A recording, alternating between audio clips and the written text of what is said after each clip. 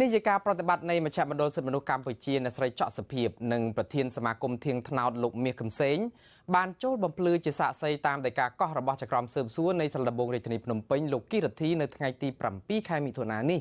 ដើម្បីបំភ្លឺលើសំណុំរឿងលោកកម្មសខាប្រធានគណៈបកសង្គ្រោះជាតិដែលត្រូវបានរបបលោកហ៊ុនសែនរំលាយចោលអ្នកស្រីច័កសុភាពបានថ្លែងប្រាប់អ្នកសារព័ត៌មានក្រោយបំភ្លឺនៅតុលាការនោះថាអ្នកស្រីចង់ឃើញដំណើរការនីតិវិធីនេះប្រព្រឹត្តទៅដោយឯករាជ្យដំណើរការនីតិវិធីនឹងត្រូវតែអនុលោមតាមបទដ្ឋាននិងសិទ្ធិមនុស្សអន្តរជាតិនិងជាតិជាពិសេសគឺធានាដល់សិទ្ធិអ្នកពាក់ព័ន្ធទាំងអស់រួមទាំងសាក្សីនិងជនជាប់ចោទឲ្យទទួលបាននូវសិទ្ធិនៃការជំនុំជម្រះដោយយុត្តិធម៌ចំពោះបញ្ហានេះយើងខ្ញុំមិនដឹងថាតើវាប្រវត្តិយ៉ាងម៉េចទៀតទេប៉ុន្តែគាត់ថាក្នុងដំណាក់កាលនេះយើងបានឃើញហើយអ្វីដែលគាត់បានតាមការកោះហៅពលពាក់ព័ន្ធនឹងគឺជាសាក្សីអញ្ចឹងក្នុងនាមសាក្សីទៅតាមកិច្ចច្បាប់សិទ្ធិរបស់សាក្សីយ៉ាងម៉េចគឺតាមការយើងអាស្រ័យទៅលើការវិវត្តទៅលើការចាំបាច់ទៀតទេចាអ្វីដែលខ្ញុំចង់ជាគឺគាត់ថាអ្វីជាការសង្ឃឹមក្តីសង្ឃឹមរបស់ប្រជាពលរដ្ឋកម្ពុជាឬក៏ប្រទេសអង្គការសង្គមស៊ីវិលយើងគាត់ចង់ឃើញថាដំណើរការទាំងពីរនេះនឹងធ្វើនៅប្រកបដោយឯករាជ្យហើយនឹងមិនមានការជាគោលណាមួយហើយជាពិសេសធានាដល់សិទ្ធិអ្នកពាក់ព័ន្ធទាំងឡាយរួមទាំងសាក្សីរួមទាំងជនជាប់ចោទទទួលបានសិទ្ធិនៃការទទួលជំរះប៉ុណ្ណឹងចង់ណាបាទអ្នកស្រីក៏ឲ្យដឹងទៀតថាតុលាការបានសាកសួរអ្នកស្រីជាច្រើនអំពីរឿងមួយចំនួនទាក់ទិនទៅនឹងមជ្ឈមណ្ឌលសិទ្ធិមនុស្សកម្ពុជាពេលដែលលោកកម្មសខានៅជាប្រធាននៅឡើយនិងប្រវត្តិការងារទូទៅរបស់អ្នកស្រីក៏ប៉ុន្តែអ្នកស្រីសុំមិនបញ្ជាក់លម្អិតអំពីការសាកសួរនេះទេដោយថាដើម្បីគោរពនីតិវិធីតុលាការក្រៅពីអ្នកស្រីច័កសុភាពនិងលោកមាសកំសែងតុលាការក៏បានកោះហៅមនុស្សមួយចំនួនទៀតរួមមានលោកប៉ាងួនទៀងប្រធានមជ្ឈមណ្ឌលប្រព័ន្ធផ្សព្វផ្សាយឯករាជ្យអតីតប្រធានក្រុមការងារពិសេសសិទ្ធិលំនៅឋានលោកសៀភិរមលោកហេងពិសិដ្ឋសកម្មជននិងអ្នកដែលគ្រប់គ្រងគណៈបកសង្គ្រោះជាតិ3នាក់ទៀតរួមមានលោកកែវរតនាលោកខឿនវិរៈនិងលោកគ្រីសុងពេលពួកគេទាំង8នាក់នេះត្រូវបានចូលបំភ្លឺម្នាក់ម្ដងបានកោះហៅត្រូវចូលបំភ្លឺម្នាក់ម្ដងចាប់ពីថ្ងៃទី5រហូតដល់ថ្ងៃទី15ខែមិថុនាខាងមុខនេះកន្លងមកលោកគីរទ្ធីធ្លាប់កោះហៅសាក្សីពីររូបរួចទៅហើយឲ្យចូលបំភ្លឺរួមមានអ្នកនាំពាក្យគណៈបកប្រជាជនកម្ពុជាលោកឈឹមផលវរុននិងប្រធានវិទ្យុសម្បុកឃ្មុំលោកមុំសណងដូវ៉ាលោកនាងជាទីមេត្រីក្រសួងមហាផ្ទៃនិងក្រសួងការពារជាតិនិងសហការគ្នាជាមួយគណៈកម្មាធិការជាតិរៀបចំការបោះឆ្នោតឬហៅកាត់តកោជបដើម្បីទប់ស្កាត់ជនទាំងឡាយណាដែលត្រូវបានពួកគេចាត់ទុកថាមានចេតនារារាំងពលរដ្ឋមិនឲ្យទៅបោះឆ្នោតអគ្គស្នងការដ្ឋាននគរបាលជាតិលោកគៀតច័ន្ទថារិទ្ធប្រាប់អ្នកសារព័ត៌មានថាអាជ្ញាធរជំនាញនិងសន្តិសុខផែនយុតិធធកំពុងតែស្រាវជ្រាវរកជនទាំងឡាយណាដែលចូលរួមរារាំងពលរដ្ឋមិនឲ្យទៅបោះឆ្នោតបើទោះជាយ៉ាងនេះក្តីក៏ដោយក៏លោកគៀតច័ន្ទថារិទ្ធមិនបានបញ្ជាក់អំពីចំនួននៃកងសន្តិសុខដែលនឹងដាក់ពង្រាយនៅពេលបោះឆ្នោតនោះឡើយការបោះឆ្នោតជ្រើសតាំងតំណាងរាស្ត្រនីតិកាលទី6ដែលរៀបចំឡើងនៅថ្ងៃទី29ខែកក្កដាខាងមុខនេះដែលនឹងមានគណៈបកនយោបាយចំនួន20ចូលរួមលើកលែងតែគណៈបកសង្គ្រោះជាតិដោយសារតែរបបលោកហ៊ុនសែនបានរំលាយគណៈបកប្រឆាំងដ៏ធំជាងគេមួយនេះចោលបាត់ទៅហើយការបោះឆ្នោតនេះត្រូវបានអ្នកវិភាគនិងអង្គការអន្តរជាតិនិងជាតិចាត់ទុកថាជាការបោះឆ្នោតបង្ក្រប់កិច្ចមិនឆ្លោះបញ្ចាំងពីឆន្ទៈពិតប្រាកដរបស់ប្រជាពលរដ្ឋនោះទេបាទសូមលោកអ្នកនាងទស្សនាសេចក្តីរាយការណ៍សូមទស្សនាបទសម្ភាសន៍របស់លោកតាំងសារដាជាមួយនឹងលោកសំគុណធីមីប្រធានអង្គការឃ្លាំមើលការបោះឆ្នោតហៅកាត់ថា Netflix ពីប្រតិកម្មរបស់អង្គការសង្គមស៊ីវិលលើវិធានការរបស់សមាជិកទីក្រុងភ្នំពេញនេះបាទជំរាបសួរលោកសំគុណធីមីបាទជំរាបសួរបាទលោកសំគុណធីមីតើការត្រៀមប្រើវិធានការក្តៅទៅលើអ្នកណាដែលដូចថាមិនដែលអំពាវនាវមិនឲ្យពលរដ្ឋចេញទៅបោះឆ្នោតតើវិធានការនេះតើជាការសមរម្យដែរទេបាទទីមួយយើងមើលទៅដូចជាមិនមានណាដែលធ្វើការឃោសនាជាប្រព័ន្ធប្រាប់ប្រជាពលរដ្ឋមិនឲ្យទៅបោះឆ្នោតនោះទេបាទព្រោះអីការបោះឆ្នោតនេះជាទូទៅប្រជាពលរដ្ឋលោកបានយល់ដឹងអស់ហើយពីការបោះឆ្នោតលោកក៏ធ្លាប់ឆ្លងកាត់នៃការបោះឆ្នោត5អាណត្តិកន្លងមកដែរហើយដូច្នេះការដែលសកម្មជនគណៈបកណាក៏ដោយដែលជាពិសេសដូចថាខ ខាងសង្គមជាតិអីហ្នឹងថាឃោសនាប្រាប់ប្រជាពលរដ្ឋមិនឲ្យទៅបោះឆ្នោតក៏អត់មានសិទ្ធិភាពដែរព្រោះប្រជាពលរដ្ឋធ្វើការសម្រេចទៅតាមឆន្ទៈសប្បញ្ញៈរបស់គាត់ទេហើយទោះបីជាអ្នកទៅបោះឆ្នោតអ្នកមិនបានទៅបោះឆ្នោតជាការមិនមែនមកពីបញ្ហានៃការឃោសនាមិនឲ្យទៅបោះឆ្នោតនោះទេគាត់មានធុរៈឯកតខ្លួនរបស់គាត់ឈឺគាត់ធ្វើមានភារកិច្ចរបស់គាត់ផ្សេងទៀតណាមានធុរៈតខ្លួនរបស់គាត់ជាហេតុផលមួយដែលគាត់មិនអាចជួយទៅបោះឆ្នោតបានទេនៅថ្ងៃបោះឆ្នោត29កក្កដានេះណាបាទបាត់តើលោកគិតថាការដាក់បំរាមការចេញសេចក្តីប្រកាសបែបនេះតើវាអាចប៉ះពាល់យ៉ាងណាដែរទៅដល់រដ្ឋធម្មនុញ្ញរបស់ប្រទេសវិញហ្នឹងបាទការដាក់បំរាមហ្នឹងវាហាក់ដូចជារដ្ឋបတ်ធ្ងន់ធ្ងរបន្តិចហើយទៅលើសិទ្ធិពលរដ្ឋនិងសិទ្ធិនយោបាយព្រោះអីយើងមើលទៅបំរាមហ្នឹងទោះបីជាមានការដាក់តឹងរឹងមែនប៉ុន្តែក៏អ្វីវាអាស្រ័យទៅលើប្រជាពលរដ្ឋទេអញ្ចឹងហើយបានដាក់បំរាមនេះគឺជាបន្ថែមទម្ងន់ធ្វើឲ្យប្រជាពលរដ្ឋលោកភ័យខ្លាចបន្ថែមទៅថាបាទលោកមានការបារម្ភច្រើនចំពោះបំរាមនេះបាទប៉ុន្តែដូចថាតើតាមការសង្កេតរបស់លោកការឃ្លាំមើលរបស់លោកអំពីបរិយាកាសនយោបាយនៅក្នុងរយៈពេលចុងក្រោយនេះតើលោកស្ទង់មើលឃើញថាទឹកចិត្តរបស់ប្រជាពលរដ្ឋខ្មែរនៅក្នុងប្រទេសកម្ពុជានឹងតើកំពុងគិតគូរយ៉ាងណាដែរជុំវិញការបោះឆ្នោតនៅពេលខាងមុខនេះបាទប្រជាពលរដ្ឋខ្មែរតាមខ្ញុំធ្វើការប៉ាន់ប្រមាណក្រៅផ្លូវការហ្នឹងប៉ាន់ស្មានក្រៅផ្លូវការហ្នឹងជាចែកជា3ប្រជាពលរដ្ឋមួយចំនួនលោកជាសមាជិកគណៈបកនយោបាយគាត់នឹងអញ្ជើញទៅបោះហើយប្រជាពលរដ្ឋមួយចំនួនទៀតគាត់ជានៅកណ្ដាលអ្នកដែលរងមើលគាត់ចូលជាគណៈសមាជិកគណៈបកណាមួយគាត់នៅរងចាំមើលតើបរិយាកាសនៃការបោះឆ្នោតនេះយ៉ាងម៉េចដែរគាត់នៅរងចាំមើលនិងពិចារណាតាមក្រោយបាទដូច្នេះមួយចំនួនទៀតគាត់អតីតគាត់អ្នកធ្លាប់គ្រប់គ្រងគណៈបកប្រជាជាតិអីចឹងបាទអាហ្នឹងហើយតែជាប្រភេទអ្នកបោះឆ្នោតហ្នឹងគាត់ចែកជាក្រុមអញ្ចឹងហើយបានអ្នកខ្លះដូចថាគាត់សមាជិកគណៈបកប្រជាជនឬគណៈបកផ្សេងគាត់នឹងជើញទៅបោះឆ្នោតគ្រប់គ្រងគណៈបកនោះហើយប៉ុន្តែអ្នកនៅកណ្ដាលហ្នឹងរងចាំមើលអ្នកអត់តចូលបកណាអីហ្នឹងគាត់រងចាំមើលតើបរិយាកាសនយោបាយយ៉ាងម៉េចដែរខ្លះបាទលោកសំគុណធីមីកាលពីដូចថាអាណត្តិមុនរបបលោកហ៊ុនសែនមិនបានធ្វើយុទ្ធនាការឲ្យពលរដ្ឋទៅបោះឆ្នោតខ្លាំងក្លាដោយអាណត្តិនេះទេតើហេតុអីដែរទៅបាទអាណត្តិមុនដោយសារជាពិសេសអត់មិនរដ្ឋាភិបាលអីក៏ដោយគណៈបកផ្សេងក៏មិនសូវបានយកចិត្តទុកដាក់ក្នុងការជំរុញឲ្យប្រជាពលរដ្ឋអញ្ជើញទៅបោះឆ្នោតបានគ្រប់គ្នាដែរដោយសារនៅពេលនោះយើងមានគណៈបកប្រកួតប្រជែងមានគណៈបកប្រកួតជាតិដែលមានការចូលរួមប្រកួតប្រជែងជាមួយគណៈបកប្រជាជនកម្ពុជានឹងឯងអញ្ចឹងហើយបានជាការទៅបោះឆ្នោតនោះវាអាស្រ័យទៅលើសិទ្ធិលើឆន្ទៈរបស់ប្រជាពលរដ្ឋលោកអញ្ជើញទៅឬក៏មិនអញ្ជើញទៅទេប៉ុន្តែសម្រាប់ការបោះឆ្នោតនីតិកាលទី6ជើងតាំងតំណាងរាស្ត្រនេះ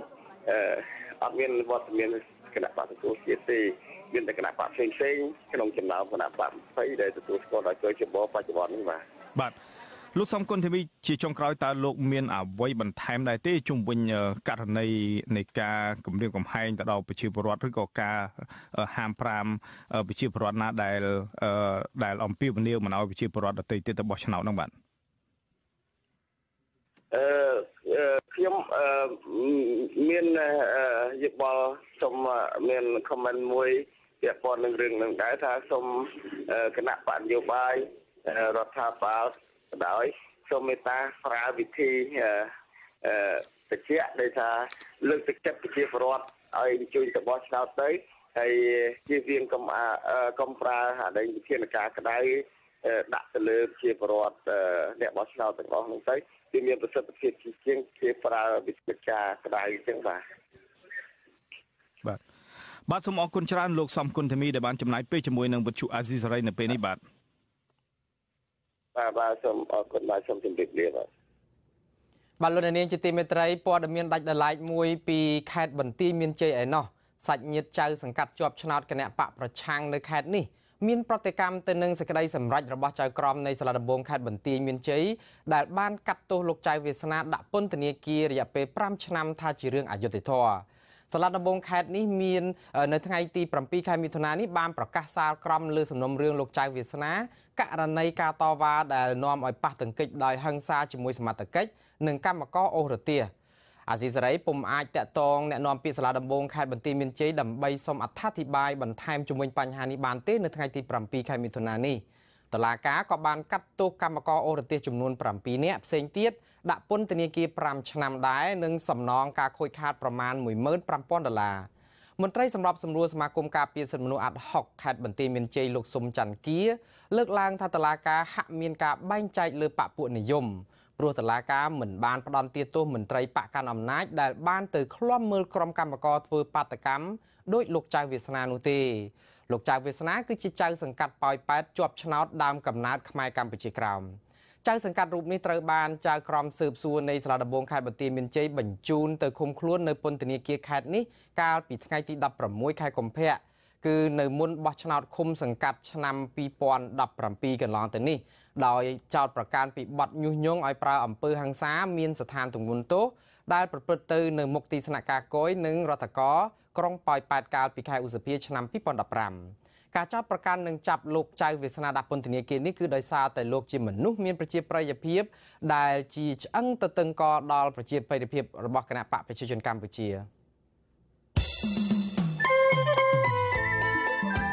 តើលោកអ្នកនាងទៅចូលរួមការបោះឆ្នោតជាតិនៅថ្ងៃទី29ខែកក្កដានេះដែរឬទេខ្ញុំអត់សម្រេចចិត្តទៅបោះឆ្នោតទេខ្ញុំអត់ទៅបោះឆ្នោតទេតើហេតុអ្វីបានជាលោកអ្នកទៅបោះឆ្នោតឬមិនទៅបោះឆ្នោតពីព្រោះថាគ្មានគណៈបកសង្គ្រោះជាតិចូលរួមនៅក្នុងការបោះឆ្នោត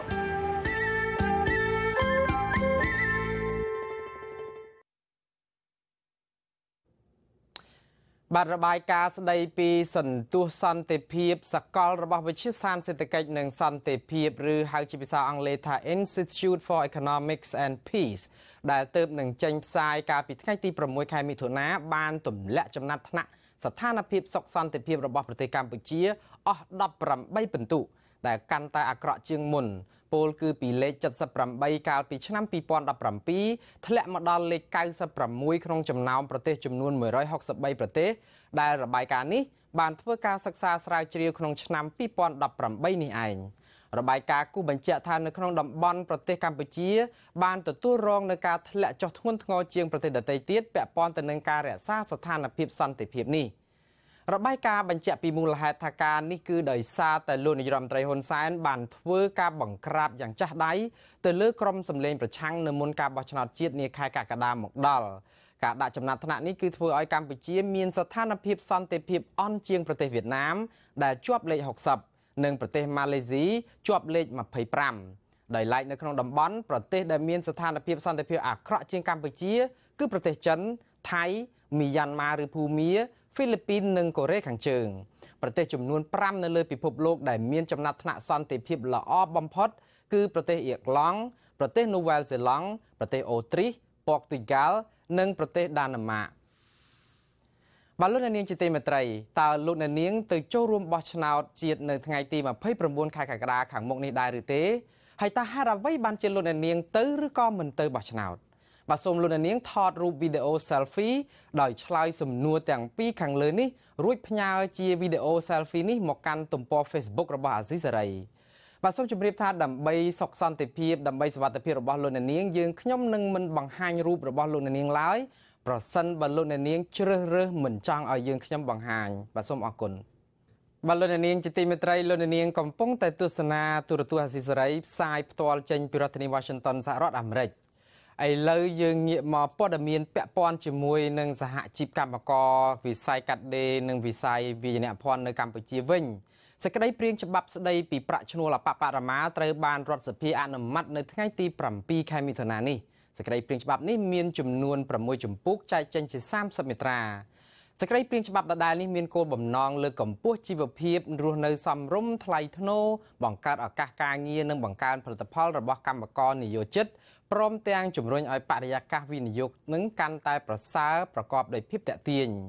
រដ្ឋសភានៅថ្ងៃទី7ខែមិថុនានេះដែរក៏បានអនុម័តសេចក្តីព្រាងច្បាប់វិសោធនកម្មនៃច្បាប់ស្តីពីការងារត្រង់ចំណុចគោលផ្នែកទី3មាត្រា89 90 91 95 110 120និងមាត្រា122សេចក្តីព្រាងច្បាប់នេះមានគោលបំណងដើម្បីការពារផលប្រយោជន៍របស់កម្មករដែលថៅកែរោងចក្រត្រូវបើកប្រាក់អតីតភាពការងារជូនពួកគាត់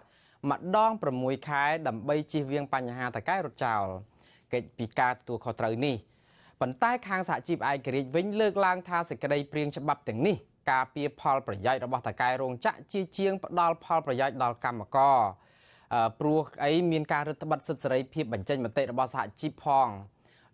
របបលោកហ៊ុនសែនកាលពីពេលថ្មីៗនេះក៏បានសម្រេចផ្ដល់ប្រាក់បរិយាទានសម្រាប់ទូទាត់ប្រាក់ឈ្នួលនិងប្រាក់អត្ថប្រយោជន៍ជូនកម្មករដែលថៅកែរត់ចោលនៅក្នុងរោងចក្រចំនួន9ក៏ប៉ុន្តែខាងសហជីពឯករាជ្យក៏បានឲ្យដឹងថារោងចក្រដែលថៅកែរត់ចោលមិនមែនមានតែប៉ុណ្្នឹងទេគឺមានច្រើនជាងនេះឆ្ងាយណាស់ដូច្នេះយើងនឹងថាតើដំណោះស្រាយនេះនឹងមានយ៉ាងដូចម្ដេចហើយខាងសហជីពនឹងមានចំហយ៉ាងដូចម្ដេចដែរនោះយើងនឹងមានបទសម្ភាសន៍មួយជាមួយនឹងលោកស្រីយ៉ាងសុភ័ណ្ឌបាទដែលជាប្រធានសហព័ន្ធសហជីពកម្ពុជាជុំវិញរឿងនេះដូចតទៅបាទសូមជម្រាបសួរលោកស្រីចាជម្រាបសួរបាទលោកស្រីយ៉ាងសុភ័ណ្ឌអរគុណដែលលោកស្រីផ្ដល់ឱកាសឲ្យយើងខ្ញុំបានសម្ភាសន៍នៅពេលនេះតាក់ទងជាមួយនឹងស្ថានភាពនិងការមិនពេញចិត្តរបស់ខាងសហជីពកម្មករទៅលើការអនុម័តនៃសេចក្តីព្រាងច្បាប់ថ្មីអំពីប្រាក់ឈ្នួលអបបរមាលោកស្រីយ៉ាងសុភ័ណ្ឌការដែលមានសេចក្តីព្រាងច្បាប់ដែលត្រូវអនុម័តនិងចេញប្រកាសឲ្យប្រើប្រាស់ឆាប់ៗនេះគឺបានន័យថាកម្មករប្រាក់ឈ្នួលក្នុងវិស័យកាត់ដេរហ្នឹងគឺនឹងមានកម្រិតអបបរមានោះគឺត្រឹម$170តើមូលហេតុអ្វីខ្លះដែលអ្នកស្រីលោកស្រីនិងក្រុមខាងសហជីពយល់ថារឿងនេះគឺមិនស្ទាន់បានប្រយោជន៍អីច្រើនដល់កម្មករទេព្រោះច្បាប់នឹងមានការរឹតបន្តឹងសូមជួយពន្យល់ឲ្យបានលម្អិតបន្តិចរឿងនេះបាទចាជាការពិតតកតងនឹងរឿងសេចក្តីព្រាងច្បាប់ដែលនិយាយពីប្រាក់ឈ្នួលអបបរមារបស់បងប្អូនកម្មករហ្នឹងទី1ដោយសារថាសេចក្តីព្រាងច្បាប់នេះធ្វើឡើងមិនមានការប្រជែកប្រឹក្សាយោបល់អំពីសហជីពដែលឯករាជ្យទេកន្លងមកសម្រាប់សហជីពយើងឯករាជ្យមិនបានចូលរួមនៅក្នុងការទៅជាទៅលើសេចក្តីព្រាងច្បាប់នោះឲ្យបានផលផុសទេយើងកន្លងមកយើងធ្លាប់តែចូលរួមសិក្ខាសាលាតែម្ដងពីរដងទេបន្ទាប់ពីមួយប័ណ្ណទ្វារមួយអញ្ចឹងយើងចូលរួមបានតែ2ដងក្នុងសេចក្តីព្រាងច្បាប់ហ្នឹងណាបាទខ្ញុំឃើញថាក្នុងសេចក្តីព្រាងច្បាប់ហ្នឹងដែលយើងបានចូលរួមហ្នឹងយើងបានលើកជាមតិយោបល់នឹងការពារសិទ្ធិប្រយោជន៍របស់បងប្អូនកម្មករយើងនៅក្នុងហ្នឹងហើយអ្វីដែលជាការស្នើឡើងយើងហ្នឹងយើងឃើញថាមកដល់ពេលនេះហាក់ដូចជាយើងមិនបានដឹងថាគេទទួលយកដើម្បីធ្វើការកែប្រែឬមិនធ្វើការកែប្រែយើងអត់បានដឹងដោយសារតែជាចុងក្រោយនេះយើងអត់បានចូលរួមណាបាទខាងក្រសួងមិនបានអញ្ជើញសហជីពអក្រិតចូលរួមទៅក្នុងការដែលជជែកគ្នាទៅស្អីទីហ្នឹងដែលបញ្ជូនទៅរដ្ឋាភិបាលហ្នឹងទេបាទលោកស្រីយ៉ាងសុភ័ណ្ឌនៅក្នុងរយៈពេលចុងក្រោយនេះខាងសហជីពកម្មករបានជ្រាបច្បាស់ហើយសាធារណជនទូទៅក៏បានដឹងដែរដោយសារលោកនាយរដ្ឋមន្ត្រីហ៊ុនសែនធ្វើយុទ្ធនាការឃោសនារកសម្លេងឆ្នោតមុនរដូវកាលហ្នឹងតាំងតែពីគណៈបកប្រឆាំងដែលមានសម្លេងឆ្នោតរហូតដល់ទៅ44%ហើយនៅឃុំសង្កាត់នេះគឺមានការកើនឡើងសម្លេងដល់ទៅជាង3លានហ្នឹងគឺលោកហ៊ុនសែនក៏បានធ្លួយរហូតដល់ថាត្រូវតែកែប្រែពណ៌ក្នុងវិស័យកាត់ដេរហើយដោយសារតែហេតុនេះឯងទើបជាលោកចុះជួបកម្មកររាល់សប្តាហ៍ពេលខ្លះរហូតដល់2ដងនៅក្នុងមួយសប្តាហ៍ណាហើយរាល់ពេលចុះទៅជួបម្ដងហ្នឹងគឺមិនភ្លេចនៅក្នុងការអំពាវនាវឲ្យកម្មករបោះឆ្នោតឲ្យគណៈបកប្រជាជនទេព្រោះដោយសារតែលោកអះអាងថាលោកបានផ្ដល់ផលប្រយោជន៍ច្រើនណាស់មានទាំងផលប្រយោជន៍ហ្នឹងបើនិយាយទៅគឺមួយទំព័រហ្នឹងរសេមិនអស់ទេតើអ្វីខ្លះដែលលោកស្រីបានលើកឡើងថាដែលជាការស្នើឲ្យទៅខាងរដ្ឋាភិបាលនិងក្រសួងការងារដាក់បញ្ចូលទៅក្នុងច្បាប់នោះហើយមិនមានបញ្ចូលបើទោះបីជាលោកនាយរដ្ឋមន្ត្រីហ៊ុនសែនអះអាងថាមានមកកណោទៅហើយហ្នឹងជាការពិតនៅកន្លងមកអ្វីដែលយើងធ្លាប់ចូលរួមនៅក្នុងការដែលធ្វើសិក្ខាសាលាដែលនិយាយពីសេចក្តីព្រាងច្បាប់ហ្នឹងយើងបានស្នើថានៅក្នុងសេចក្តីព្រាងច្បាប់ហ្នឹងថានៅពេលដែល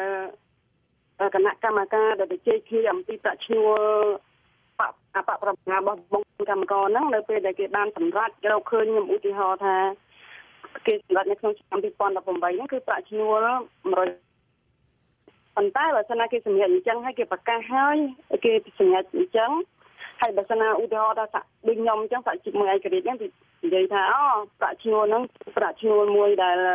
ការសម្រេចរបស់គណៈកម្មការហ្នឹងមិនត្រឹមត្រូវទេព្រោះប្រាក់ឈ្នួលប៉ុណ្ណឹងវាមិនអាចឆ្លើយតបនឹង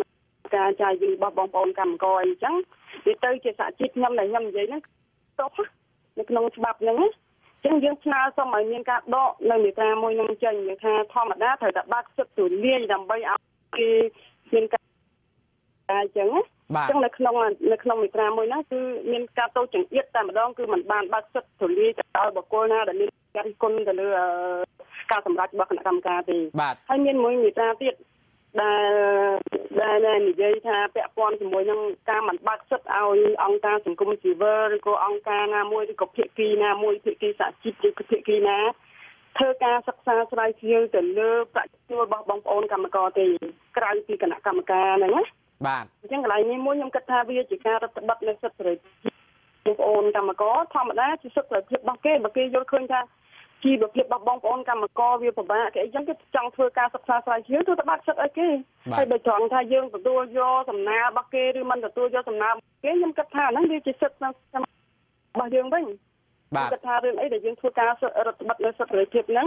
ហើយចំណុចមួយទៀតដែលចង់បានគឺយើងស្នើសុំសេចក្តីព្រាងច្បាប់ហ្នឹងចុងក្រោយអ្វីជាការចង់បានរបស់យើងពីព្រោះយើងចង់មើលពីព្រោះយើងគិតថាយើងជាសហជីពឯករាជ្យយើងជាភាគីពាក់ព័ន្ធយើងចង់ដឹងដែរថាតើរដ្ឋាភិបាលបានកែប្រែឬក៏ទទួលព្រមទទួលយកសំណើរបស់សហជីពទេពីព្រោះសហជីពគឺជាភាគីពាក់ព័ន្ធរួមចំណែកជាមួយបងប្អូនអង្គការផ្ទាល់ដែលគាត់កំពុងបម្រើការងារហើយបើយល់ឃើញថាយើងឬយើងជជែកគ្នាហើយយើងមិនយកសំណើរបស់ពួកយើងទេយើងចាំបាច់មានការជួបជុំឬយើងជជែកគ្នាឬយើងដាក់យើងទៅនិយាយថាគេថាបានសិក្សាយោបល់ជាមួយអ្នកសហជីពរួចរាល់ហើយអានោះវាគ្រាន់តែជាការល្អមើលបាទលោកស្រីលើកចំណុចមួយតាក់ទងជាមួយនឹងការរឹតបន្តឹងសិទ្ធិសេរីភាពនៅក្នុងការបញ្ចេញមតិតវ៉ាបើសិនជាច្បាប់នេះចេញហើយគឺលោកស្រីបានអះអាងថាគឺមិនមានការអនុញ្ញាតឲ្យតវ៉ាថាប្រាក់ប៉ុណ្ណឹងតិចតួចមិនគ្រប់គ្រាន់ឬក៏មិនត្រូវឲ្យមានស្ថាប័នណាក្រៅពីស្ថាប័នដែលចាត់ចែងដោយរដ្ឋាភិបាលនៅក្នុងការចុះស្រាវជ្រាវទៅលើស្ថានភាពជាក់ស្ដែងរបស់កម្មករនៅក្នុងន័យនេះតើវាប៉ះពាល់យ៉ាងដូចម្ដេចឥឡូវឧទាហរណ៍$170ហ្នឹងគឺជាប្រាក់ឈ្នួលអបបរមាទៅហើយតើខាងសហជីពហ្នឹងគិតថាសមស្របសមរម្យដើម្បីស្ថានភាពបច្ចុប្បន្នឲ្យកម្មករហ្នឹងអាចរស់នៅយ៉ាងហោចណាស់ក៏បានមានម្ហូបហូបចុកអីរៀងគួរគ្រាន់នោះតើប្រមាណដែរស្នើប្រមាណដែរខាងក្រមសហជីពលោកស្រីបាទកន្លងមកយើងធ្លាប់នៅឆ្នាំទៅមុនយើងធ្លាប់បានលើកសំណើហ្នឹងដូចជាលុយដែលយើងស្នើទៅជាង$200ជាប្រាក់ឈ្នួលគោលដែលដាក់ទៅក្នុងការជជែកគ្នាបងបាទប៉ុន្តែយើងឃើញថារដ្ឋាភិបាលបានដំឡើងជូនបងប្អូនកម្មករតាម$170ទេនេះអ្វីដែលយើងបងប្អូនកម្មករយើងដែលបានទទួលនៅក្នុងឆ្នាំ2018ហ្នឹងទាំងអស់នេះវាមិនអាចឆ្លុះបញ្ចាំងនៅក្នុងការចំណាយរបស់បងប្អូនចាក់ស្ដែងបានទេវាទៅនឹងច្បាប់ការងារដែលបានចាត់ថាប្រាក់ឈ្នួលរបស់បងប្អូនកម្មករជាប្រាក់ឈ្នួលមួយដែលត្រូវធានានៅជីវភាពរបស់គាត់ណាដែលធ្វើឲ្យគាត់ចំណាយទាំងអ្នកនៅក្នុងបន្ទុកគ្រួសារគាត់ឲ្យបានគ្រប់គ្រាន់ប៉ុន្តែយើងមើលថាបងប្អូនកម្មករយើងបច្ចុប្បន្នណានៅពេលដែលគាត់ទទួលបានប្រាក់ឈ្នួល$170ក្នុងមួយខែហ្នឹងហើយរួមទាំងប្រាក់បន្ទាប់បន្សំដែលគាត់ធ្វើការថែមម៉ោងធ្វើការថ្ងៃបន់ថ្ងៃអាទិត្យបូកជាមួយលុយថ្លៃបាយថ្លៃអីផ្សេងៗហ្នឹងយើងគិតថាគាត់បានច្រើនជាងនឹងទៀតប៉ុន្តែហេតុអីបានគាត់ចំណាយនៅតែមិនគ្រប់ទៀតដោយសារអីទីមួយអាចថាចំណេញនៅទីផ្សារវាឡើងថ្លៃយើងអត់ទាន់បានគ្រប់គ្រងទៅលើបញ្ហាទាំងអស់ហ្នឹងយើងឃើញទោះយ៉ាងម៉េចក៏ដោយក៏យើងមើលឃើញថាសម្រាប់ប្រាក់ឈ្នួលជូនបងប្អូនកម្មករនៅតែមិនទាន់អាចធានានៅជីវភាពរបស់គាត់បានដែរបាទលោកស្រីយ៉ាងសុភ័ណ្ឌបើសិនជាអ្វីដែលលោកស្រីលើកឡើងនេះគឺជា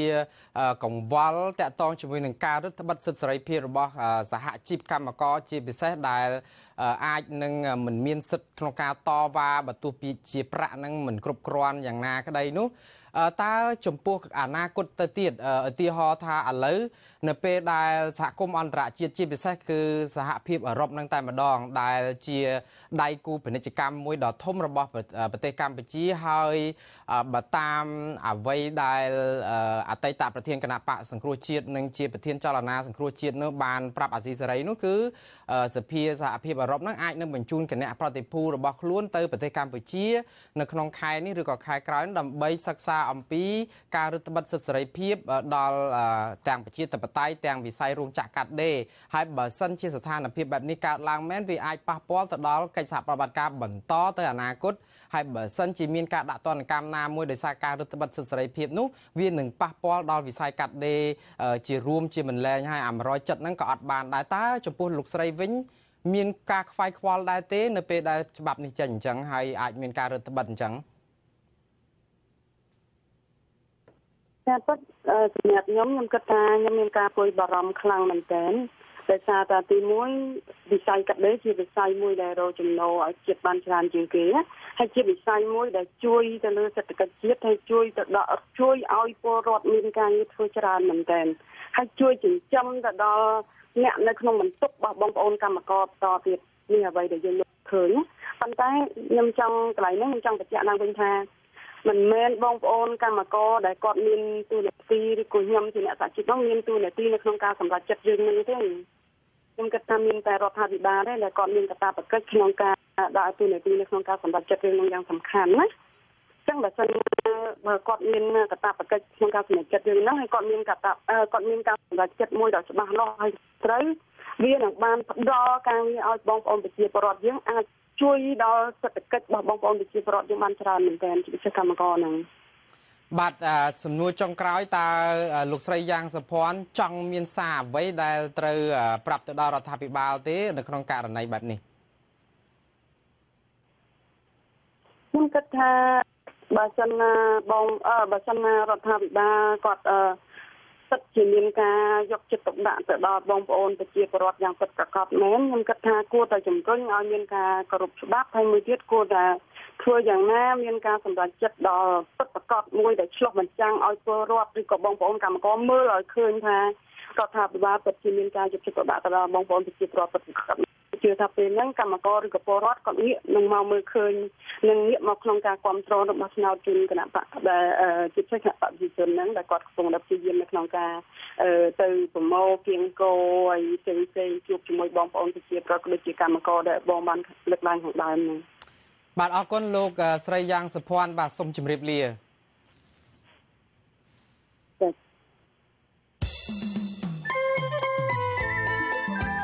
តើលោកអ្នកនាងទៅចូលរួមការបោះឆ្នោតជាតិនៅថ្ងៃទី29ខែកក្កដានេះដែរឬទេចំពោះខ្ញុំមិនចូលរួមបោះឆ្នោតទេតើហេតុអ្វីបានជាលោកអ្នកទៅបោះឆ្នោតឬមិនទៅបោះឆ្នោតមាន4កត្តាធំដែលថាខ្ញុំមិនអាចចូលរួមបោះឆ្នោតកត្តាទី1គឺការបោះឆ្នោតគ្មានតម្លាភាពកត្តាទី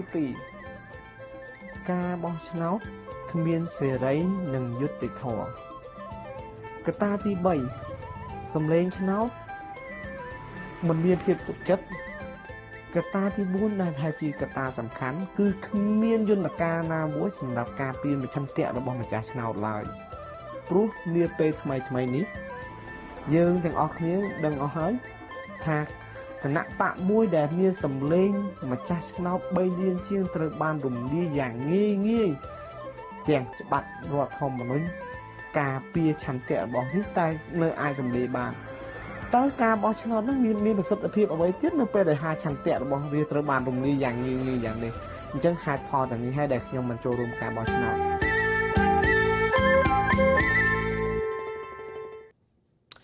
បាទលោកនាងទើបបានទស្សនាទូរទស្សន៍អាស៊ីសេរីផ្សាយផ្ទាល់ចេញពីរដ្ឋធានី Washington សហរដ្ឋអាមេរិកខ្ញុំបាទមួងណារ៉េតព្រមទាំងក្រុមការងារទាំងអស់នៃទូរទស្សន៍និងវិទ្យុអាស៊ីសេរីសូមជូនពរលោកនាងនិងក្រុមគ្រួសារទាំងអស់ឲ្យជួបប្រកបតែនឹងសេចក្តីសុខគ្រប់ប្រការខ្ញុំបាទសូមអរគុណនិងសូមជម្រាបលា